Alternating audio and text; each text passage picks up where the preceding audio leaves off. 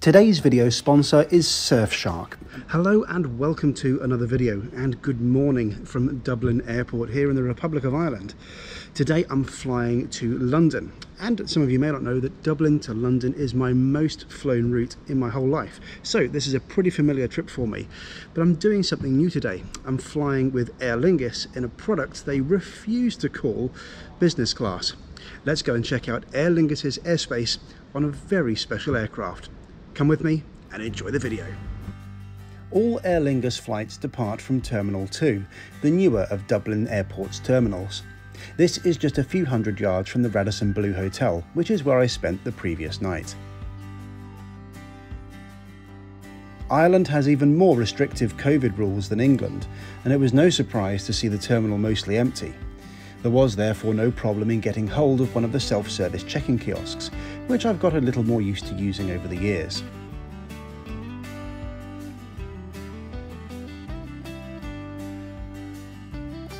Security, which is often totally rammed full of people on a summer morning like this, is upstairs and totally empty as well. When using Dublin, I've mostly used Terminal 1 because I tend to fly with British Airways, and prior to that, BMI. Remember them? Still, Terminal 2 is very familiar to me, and it's so eerie to see the airport in such a deserted state. Several Aer Lingus flights were due to depart before mine, yet the whole place was empty the whole time I was there.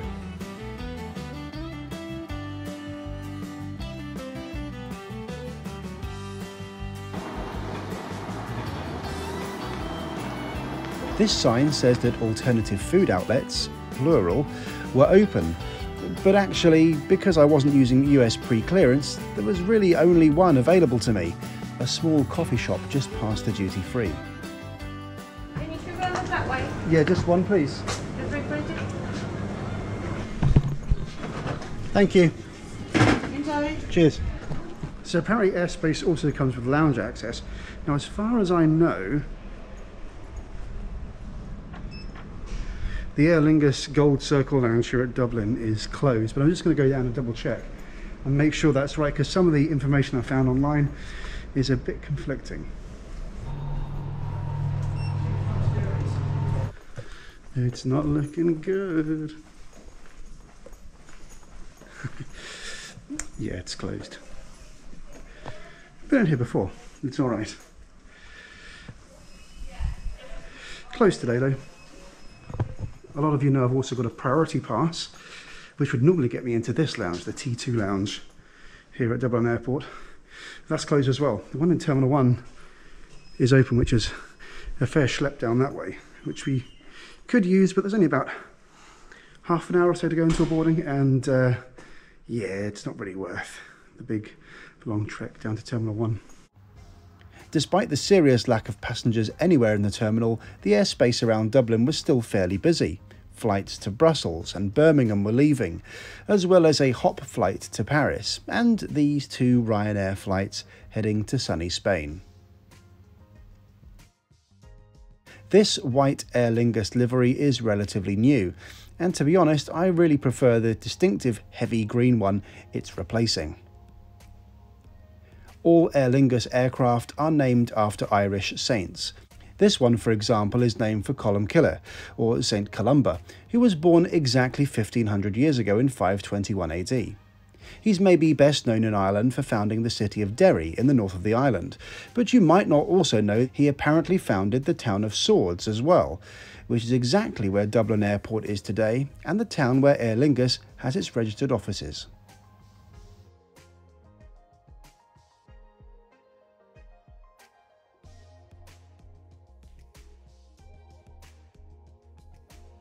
The concourse at Terminal 2 has some panels showing some of the airport's heritage.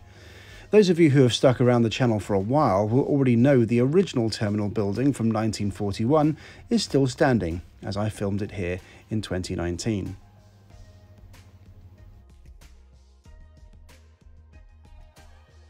Also, I was just checking earlier how many flights have actually completed between Dublin and London, or vice versa. And I looked it up in my log and I've done 52 flights between Dublin and London. It's quite a lot of flying. All of these American flags here, these Stars and Stripes flags, they actually denote a gate which is available for use if you're flying to the USA, because one of the things that Dublin Airport offers is pre-clearance with the TSA in America. And that means effectively when you land in the United States, you arrive as a domestic flight and you do all of your pre-clearance here in Dublin. So if you're not going to get into America, they're going to tell you here instead of after the end of a 7 or 8 hour flight. Our aircraft is an Airbus A321LR, which is easily distinguished from regular 321s by its very large engines. Today's video sponsor is Surfshark, an award-winning VPN or virtual private network. Surfshark is part of my personal travel arsenal for a whole list of reasons. If you're not attracted to the idea of leveraging lower ticket prices or staying safe on public Wi-Fi, maybe the whitelisting facility, industry-leading encryption and a quick kill switch in case you lose internet might convince you to give it a go. But I find it so annoying when you can't access some content overseas. But Surfshark can help. Activate the VPN and select an appropriate spoof location and voila, the content is restored. It's dead easy and costs absolute peanuts too. You'd be mad not to consider it, especially as Surfshark have a special deal for my viewers. Go to surfshark.deals/wingingit for 83% off and 3 extra months for free of Surfshark VPN. Hello. I'm good, thanks. Thanks a lot. Sorry. There you go. So here we go, familiar airports, familiar route, but a brand new type of aircraft and product for me today. It's the Aer Lingus A321.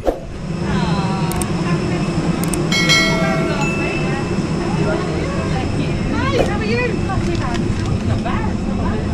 Yeah, absolutely, yeah. Yeah, good morning. Hi, how are you? That's lovely. Thanks. So you're only in 3K then, front seat on the left. Thanks a lot. This aircraft is normally used for secondary transatlantic routes and has a lovely alternating 2211 business class layout. Hiya, morning. You're very welcome aboard your Lingus flight. EI154 to London Heathrow. Once again, I'd like to welcome you aboard, and we do hope you enjoy your short flight.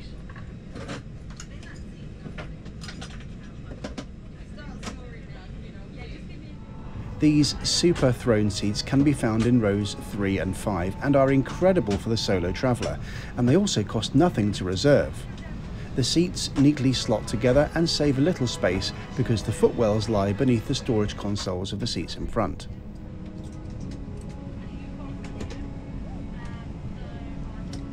Folks, all close up now ahead of schedule. We'll get you underway very shortly. About a 5-minute taxi and a flight time then this morning of 55 minutes. Very pleasant morning indeed. And a little bit of drizzle earlier on in London Heathrow.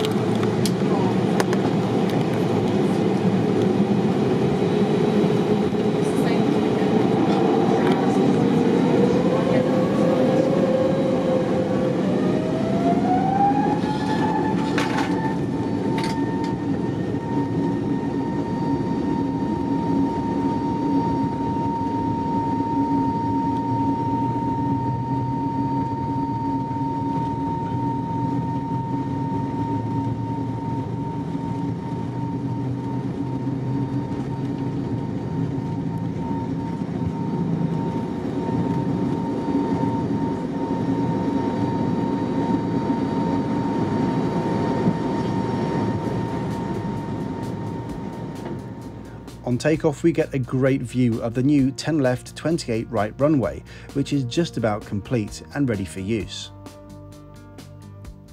One thing I've not yet explained is what AERSPACE actually is. It's basically Aer Lingus's premium short-haul product, but they refuse to call it business class, and none of the fares they sell on short-haul are technically business class fares. It's really designed for their short-haul fleet, which has a blocked middle seat for AERSPACE customers.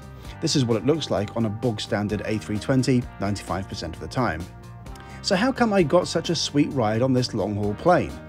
Well, on one return flight a day, this aircraft, which would otherwise sit spare at Dublin, is used for the London shuttle.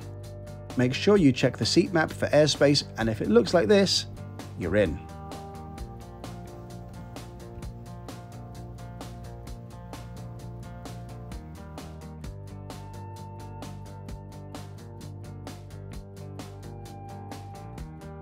Not everyone in AERSPACE today has a ticket, it seems. This joyrider managed to sneak on board and evade quarantine. By the way, those tiny holes in aircraft windows aren't for insects to escape. They're there to bleed air pressure between the 3 different panes in an aircraft window to make sure pressure is equalised in a safe way between the cabin and the outside of the fuselage. While we're on the topic of air, yes, this aircraft does come with individual air vents, and you know how much I love those.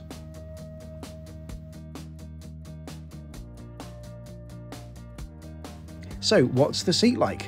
Well, it's pretty good. The throne seats have 2 huge storage areas either side of the seat, plus a small cubby under the screen for the headphones. Down at the side, there's another really handy space to put books and magazines, and your wallet and phone and so on will definitely be best off in here too.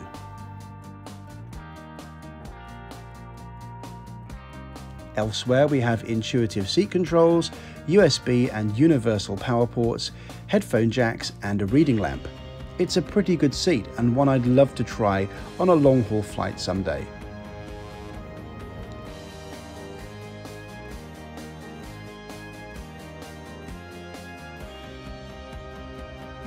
Dublin to London flights nearly always follow a similar route.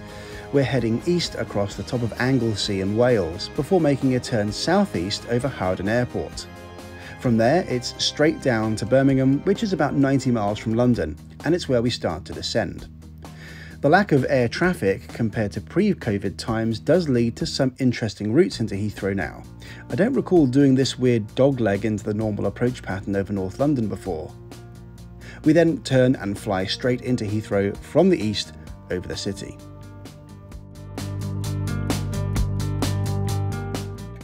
My favourite features of the seat are this table, which is super sturdy and folds out pretty nicely, and this little remote, which is unfussy and easy to use, although you will probably still be able to touch the screen anyway when seated upright. There are options on the entertainment screen to check out the food offer, but with both this and the survey option not working, I was beginning to suspect something was amiss. Anyway, having confirmed this in-flight entertainment system was definitely not made bespoke for an Irish airline, I checked out the entertainment.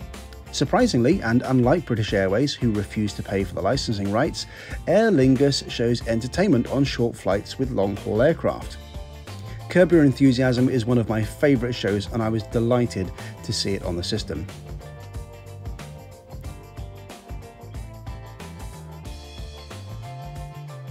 One of the things I was looking forward to was seeing what the catering offer was on board. It's just this bottle of water. No service today because of COVID, apparently.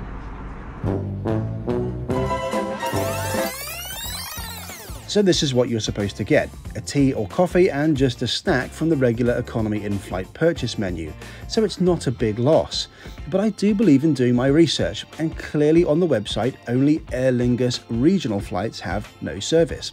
Aer Lingus Regional. That's a specific brand of flights which used to be operated by these small ATR aircraft. So I'm not quite sure what's happened on this flight. Lots of people ask me how I always know which landmarks I'm passing over. Lots of landmarks are really distinctive. Prisons are very easy to spot. This one was easy to look up. It was seen just as we did our right turn in northeast Wales and just before this announcement. Ladies and gentlemen, very good morning. First officer speaking, just a quick update for you from the flight deck. Currently at 33,000 feet now, just past by Manchester. Next one is Birmingham. We'll be starting our descent for Heathrow. Despite being on the ground there at 25 past 8 local time, and 20 minutes early this morning. Fish on the ground, it's not a bad morning there. Temperature at the moment of 16 degrees. So checking out exactly where that was on flight radar and noting the distinctive shape of the settlement around the prison, I was easily able to find it on Google Earth. And here it is, it's Her Majesty's Prison, Berwyn. I'd often look these things up in real time on the flight, but sadly the Wi-Fi wasn't operational on this sector. So what's left to do? Check out the recline function of the seat. It works and is comfortable. And of course a bathroom visit. It's a pretty standard A321 bathroom with no bells and whistles, but it always amuses me that there are air vents in the toilets to blast you in the face as you sit down.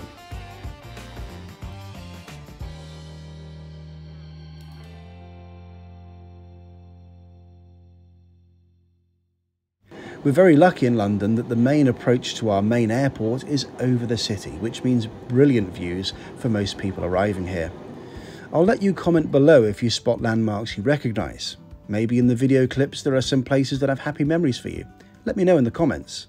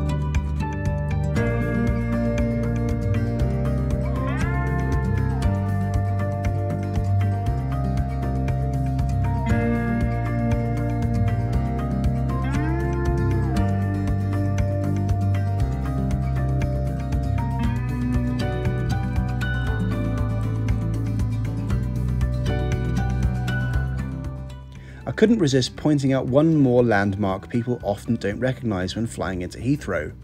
This golf course and industrial estate was actually the Heathrow area's first airport. It was called Heston Aerodrome and is where the Prime Minister, Neville Chamberlain, flew from to Germany to meet Hitler for appeasement talks in 1939. Now called Aer Lingus Golf Course and Industrial Estate, you'll be pleased to know the old hangar is a listed building and now houses a cash and carry. So there you go, hey?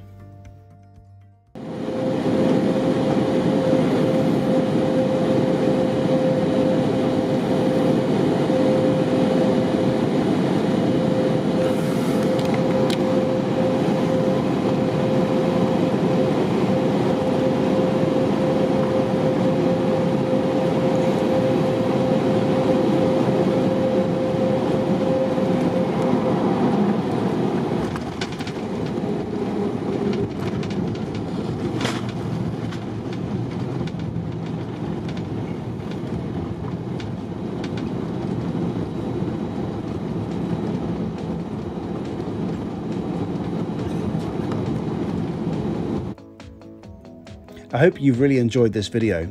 COVID travel can be confusing, and to be honest, I'm a bit confused about the lack of product features in airspace, like the snacks and Wi-Fi. Normally, I would fly British Airways on this route, and to be honest, BA's proper business class is similarly priced and way better than airspace on a normal A320. But if you can get this daily A321 long-range service, it's definitely worth the experience, if not for the novelty than anything else. I paid €149 one way, about £127 sterling. Don't forget to visit surfshark.deals/wingingit for 83% off and 3 extra months of Surfshark VPN. Thanks for watching, and I will see you next time.